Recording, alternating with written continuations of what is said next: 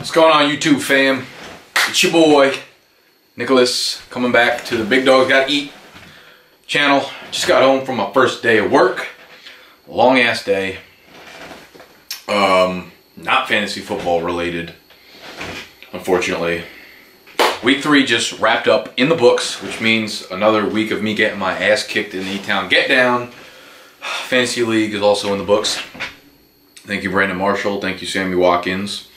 Thank you, Ryan Matthews, especially. Big thank you to Ryan Matthews for doing your thing this week, man. I really appreciate all the hard work and effort you put in. Also, thank you to my friend who I played, who had Aaron Rodgers, Jordy Nelson, David Johnson, you know, anyone good that you could probably name that went off this week he had. So, not good for me. Going to be 1-2. A lot of you guys are probably freaking out about being 1-2, 0-3.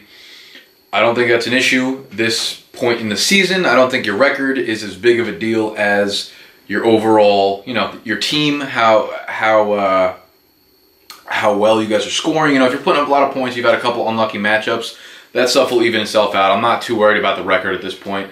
I am worried about my running backs because I have Ryan Matthews, Jeremy Langford, Rashad Jennings, I forget who else I have, but looks like my middle of the pack running backs worked out worse than if I would have waited on running backs even further, you know, and got guys like Christine Michael, Spencer Ware, Charles Sims, all those 0 RB guys that went way deep in the draft looked like they're the lotto picks. Either way, let's get into week 3. Couple big injuries, not anywhere near as many as last week, obviously, because that shit was out of control, but I'm going to give you the top waiver wire pickups for week 4. Dudes you need to be throwing some fab budget on. And some guys that, you know, should have a couple good weeks coming up based on their matchups, based on the opportunity, based on the volume, and based on, I don't know. That's all I got for you. Play that ish.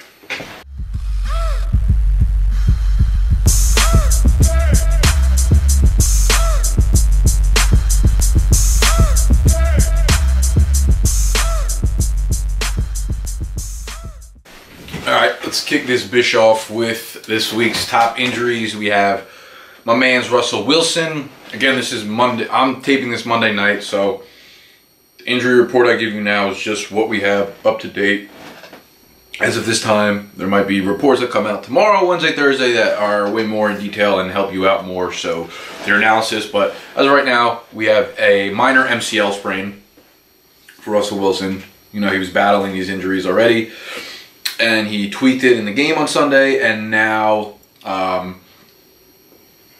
he is going to be a little more limited, I believe.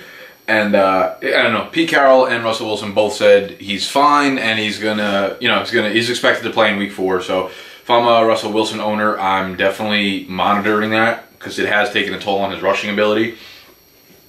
I think it's a slight downgrade to most of the receivers on the team. I think Doug Baldwin is fine regardless of who the fuck's playing quarterback. Dude's a beast. And if I'm Russell Wilson, if I'm a Russell Wilson owner, I'm probably looking at the waiver wire to find another suitable pickup. And I'll get into waiver wire pickups later in this episode. Jeremy Langford. At first, you know, he was carted off the field with an ankle injury. News just broke that he's expected to miss 4 to 6 weeks. We saw Langford's role start to diminish last week as Jordan Howard got more involved, as did Kadeem Carey. So Langford out 4 to 6 weeks. He's on my team in a 10-team league, and I'm almost definitely going to be dropping him. So I think, unless you're in a much deeper league, I mean, he hasn't played well. It's not like he secured the workhorse role and now he got hurt and he should get it back when he gets back. That's not how things went. He didn't play well. He hasn't been playing well. It started to become a timeshare, so by the time he's back, who knows if he's even going to be getting 45% of the carries anymore. So if I'm a Langford owner in a 10-team league, possibly even a 12-team league, I'm okay with dropping him. So yeah, that's Langford. Next we have Dez, who underwent an MRI. I mean, he played the whole game basically. In the 4th quarter, he tweaked his knee, got an MRI on the knee. It all came back negative, but just, I don't know, they're concerned about it, I guess, for some reason. And they will be running additional tests on it. As of right now, I'm not concerned about Dez's playing status until we hear more. So I'm not freaking out about that. But obviously, you know, as they run more tests this week, we'll get a better idea of what's going on. And before I even wrote all the notes for this episode, for week 4, I saw the news that Shane Vereen tore his tricep. And so it was initially reported that he was going to miss the entire year. And then the Giants put a press release out that didn't specify that he would be missing the entire year. So he's put on the IR, and I believe he can come back in 8 weeks, so maybe like week 11 or something like that. I mean, either way, he's not worth rostering. You could drop him in any redraft league.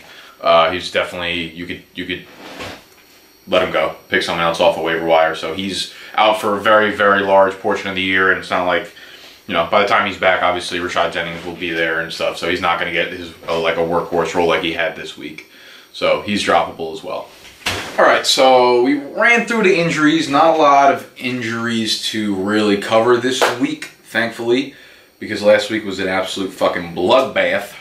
So this week, let's get into the waiver wire pickups, obviously, because that's how you win your damn league. Quarterback position, let's start with the pigskin deliverers.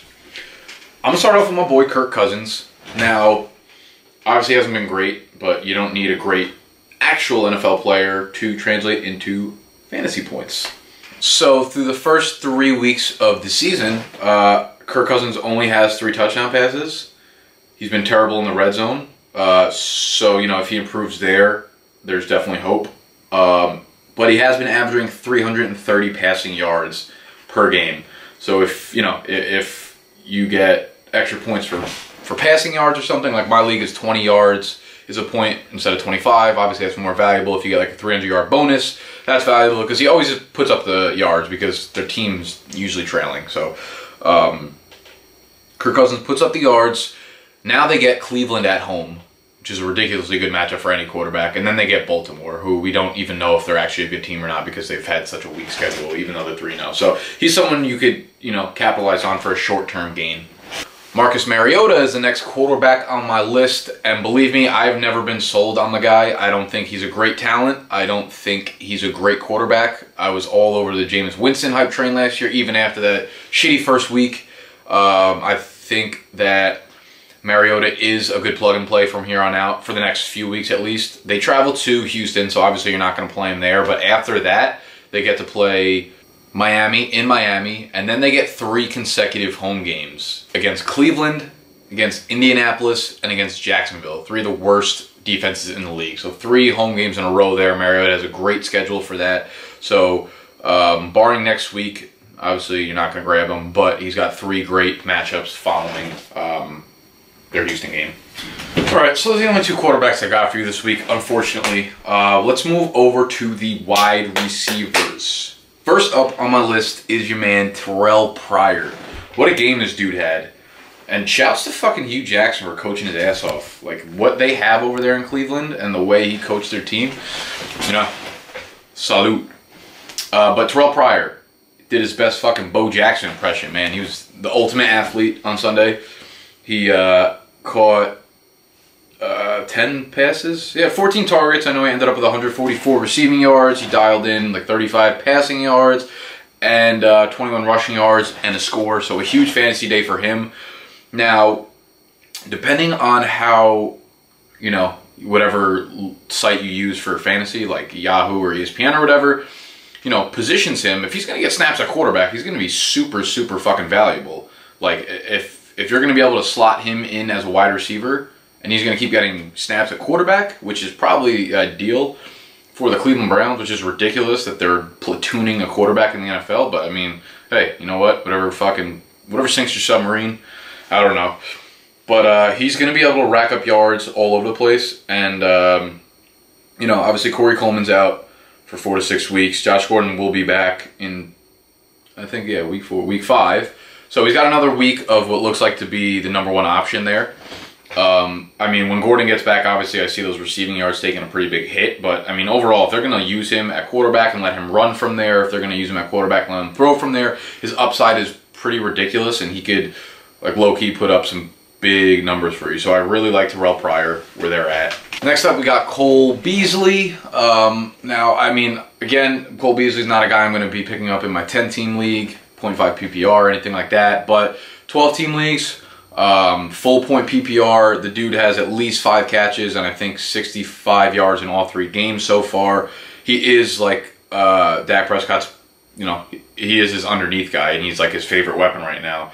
We'll have to see what happens with Dez. Obviously, if for some reason Dez gets more tests run on the knee and it comes back that, you know, he has to sit or lose some time or something like that, Cole Beasley's target total will keep cruising up. And right now he's leading the team in targets, and I think receiving, maybe not receiving yards, but I think he's up there in receiving yards as well for the team. So Cole Beasley's a guy to, you know, he's not a high ceiling guy, but he has a nice floor there. And he's only 21% owned in Yahoo League. So next up, we have Quincy Enunwa, the guy that you've obviously been hearing about on waiver wire lists for the last couple of weeks. He's only 34% owned in Yahoo Leagues. And he seems to be someone who's not going away. He saw another 11 targets on Sunday. Didn't do much with the 11 targets. He's not much of a threat to score touchdowns, but in PPR leagues, he's definitely a good pickup because, you know, you see Fitzpatrick relying on him a lot more. Last year it was strictly Decker and Marshall. Now Enunwa's getting in there, and he's absolutely racking up the targets there. So he's, you know, we'd seen it 3 games in a row. He's consistently getting the targets over and over and over again. That's all you could really ask for a deep wide receiver. So 12-team leagues again, PPR. He's a guy that needs to be owned, especially if you're a Marshall owner, because things are not looking beautiful for him. The revenue ain't gorgeous right now. I think he'll be fine because he keeps getting the red zone targets, and obviously eventually those will start falling his way. But Enunwa definitely a guy that needs to be scooped up in most leagues. So let's move over to the position that obviously the waiver wire is known for, the running back position. I talked about Jeremy Langford going out, which leaves Jordan Howard to be the workhorse there. When Langford left on Sunday, Howard was basically the workhorse there. Kadeem Carey was out, so he operated as a 3-down back. We saw him rush the ball pretty well. We saw him catch 4 balls, so, you know, he displayed his soft hands, and he showed that he could be a 3-down back. I'm not sure I'm sold on the guy as a talent, obviously. He broke away for a 36-yard run on his first run, but after that he had 8 carries for 9 yards. So the stat line itself looks a little more padded than it really would suggest in terms of how well he actually did. But if I had to say, Jordan Howard is probably this week's top pickup, because it's not very often that you get to, you know, pick up a guy off the waiver that is or at least is prospected to be a workhorse in an offense. Not a great offense, not a great O-line, not a great talent, but, you know, the opportunity will be there, and he should be getting 15 to 20 touches. He's only 23% owned in Yahoo leagues, and now he gets Detroit, Indianapolis, Jacksonville over his next 3 matchups. So, I mean, if there's ever a time that he's really going to produce, it's right now against these shitty-ass defenses. Next up, my boy, who I had on my list last week, Dwayne Washington. He's back on the list. Only 23% owned. Y'all didn't pick him up. We saw him get 10 carries last week, as did Theo Riddick. Unfortunately, I should say fortunately, I guess, for me, because I have him in a lot of leagues. Theo Riddick turned those 10 carries into 9 rushing yards. Dwayne Washington turned his 10 carries into 38 rushing yards. He looked way better. He provided a little spark for the running game, something they were not getting from their running back in Theo Riddick. Theo Riddick's a terrible in-between-the-tacklers runner, like really fucking bad, like awful. And Dwayne Washington looks like he could provide some, you know, some energy there, some juices, to get the juices flowing.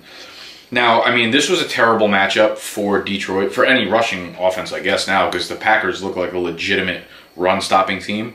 They're the #1 rush defense in the NFL right now, allowing fucking 1.8 yards a carry to opposing rushers. So Dwayne Washington's 3.8 yards a carry, while in a vacuum doesn't look well, against a defense letting up 1.8 yards per carry is pretty fucking good. So now he gets a juicy-ass matchup against Chicago, which should be way better for him. He should continue to see early down work, and if Detroit is not, if Mr. Cooter is not absolutely retarded, he's going to look at those 10 rushes that Theoretic had for 9 yards and give at least half of those to Dwayne Washington. He's going to continue to get the goal line work.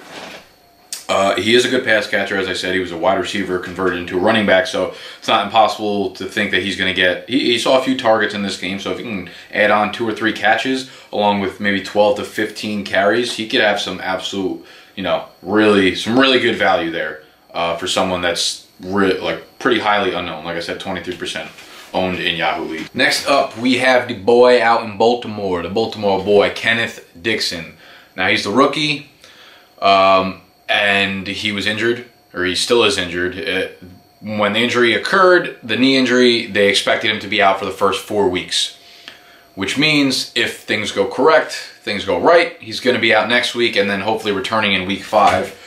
And this is, you know, it's a backfield that's absolutely up for taking because neither Terrence West or Justin Forsett, while they're getting even splits, neither of them has even touched. The team is 3-0. And neither of those running backs has even touched a double-digit fantasy performance yet this year. 3 games, neither of them has hit 10 points yet.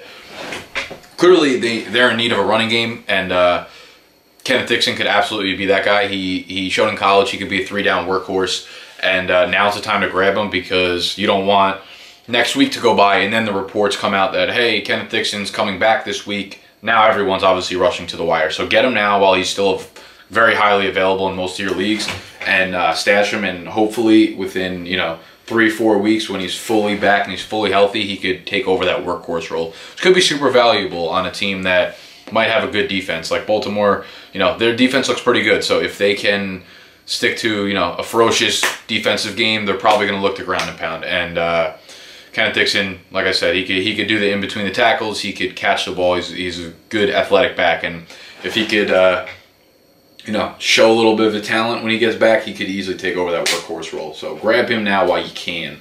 All right, so let's move over to the tight end position. And we're getting a little resurgence. Welcome back to 2014. We got my boy Jimmy Graham posting a 6-catch, 100-yard, 1-touchdown performance. Just first 100-yard performance since, I believe, like week 16 of 2014. That's a lie, actually. I think he put one up last year too, but either way, it was, you know, it's good to see him back. And all those reports of how we haven't seen any players come back from the injury that he had, the patella tendon or whatever, those look to be obsolete because we see Jimmy Graham playing well, we see Victor Cruz playing well, so that's not, you know, that's not obviously the precedent going forward, and people can come back from that injury. He looked really good, really athletic, soaring up for balls, safety outlet, going deep, looking to be a favorite target of Russell Wilson. So he's someone that you absolutely want to grab. He's highly owned already. He's owned in like 70% of leagues, but if you're in one of those leagues that he's not owned in, definitely hop on that now. They get the Jets next week, who was just fucking demolished by Travis Kelce on Sunday. And, you know, Jimmy Graham and Travis Kelce are very similar in the type of, you know, talent they bring to the field. So it's definitely a possibility Jimmy Graham has back-to-back big weeks. They have a bye, and then I think they get... hold on, let me check. Bye, and then they get Atlanta, who sucks, obviously. Arizona, tough defense, didn't look great on Sunday. And then they get New Orleans. So pretty easy schedule for him coming up. The healthier he gets, the better he's going to get, and the more involved in that game he's going to get. So Jimmy Graham, lock it up. Next up, we have Zachary Miller, the #1 fantasy tight end for week 3, posted, I think, 8 catches, 78 yards, and 2 tutties on 9 targets. Didn't do great in the beginning of the year, but I think this switch up at quarterback might help him with Brian Hoyer there because he looked like he's the safety valve there. But Jay Cutler is expected back, but I think Zach Miller will continue to increase his role in this offense. I'm excited to see what he can do because, you know, he is athletic, and he proved last year that he could do good things over a stretch. He was like a top 5, top 10 tight end over the last 5 weeks of the season, and that was because he put up games like he did on Sunday, and he's capable of doing that. And again, the next 3 fucking games are Detroit, Indianapolis, Jacksonville. Like, it doesn't get any easier than that. All right, last tight end on my list is Kyle Rudolph. I fucking hate Kyle Rudolph. Sorry. Kyle Rudolph.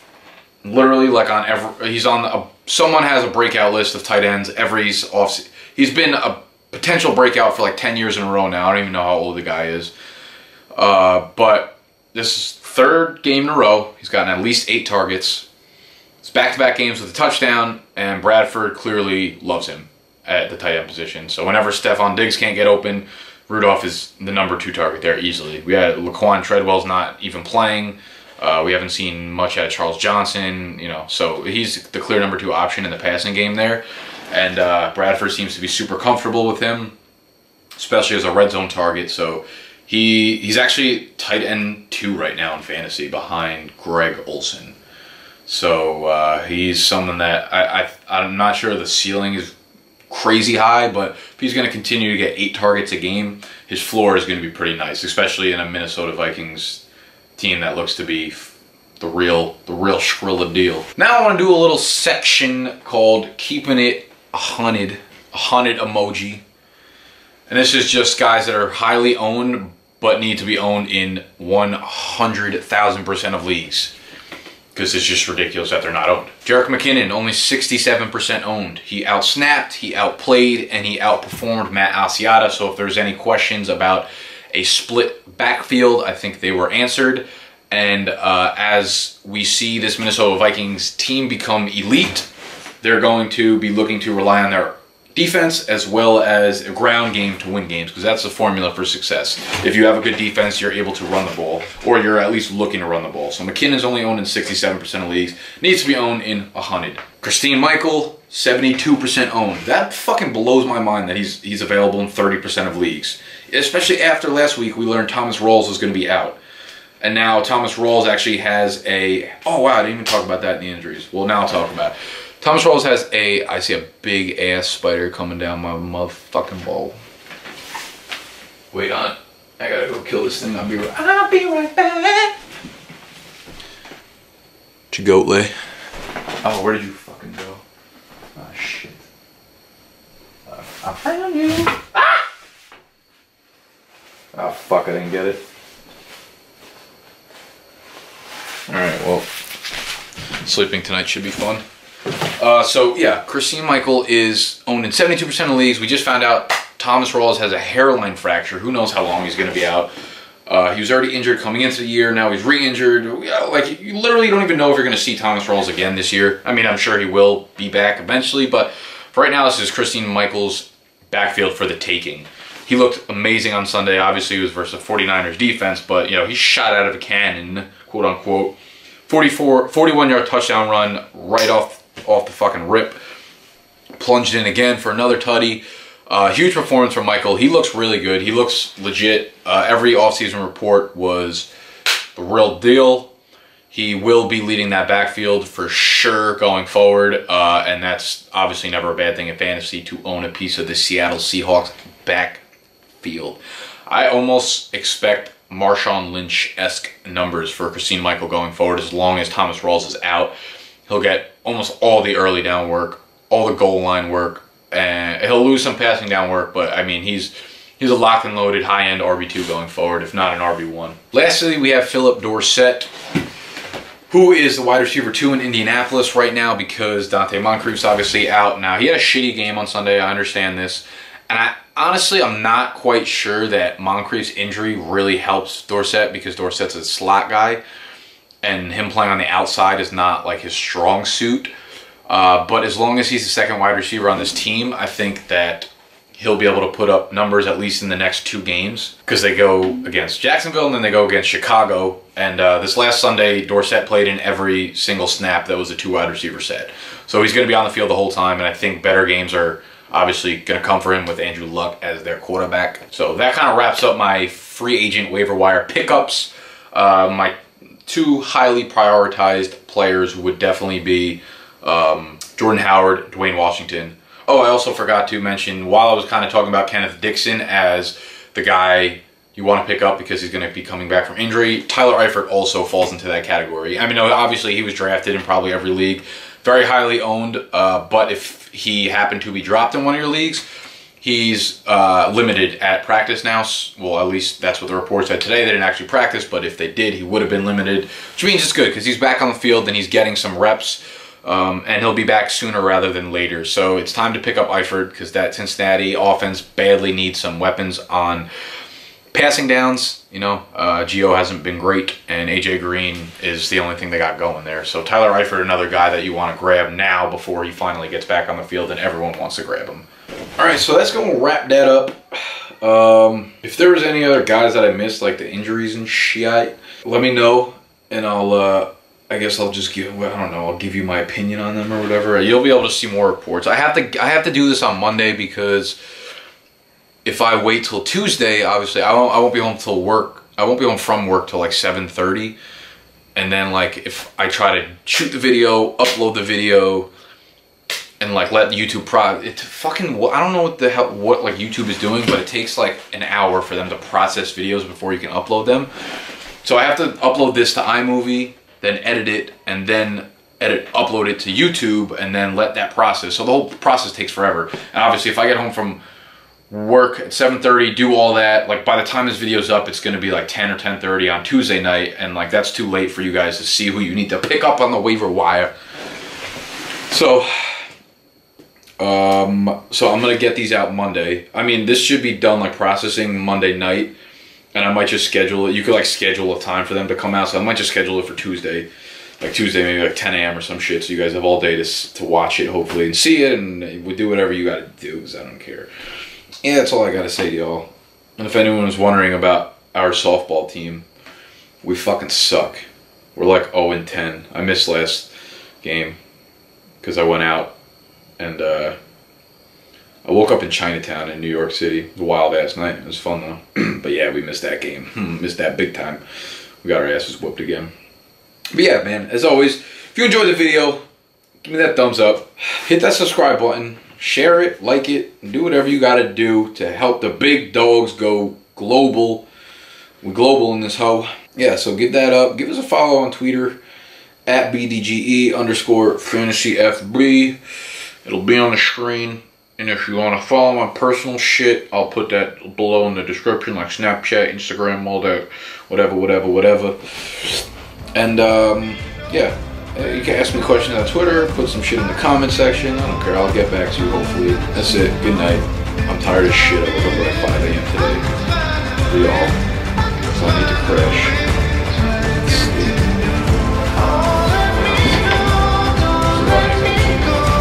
On the next episode.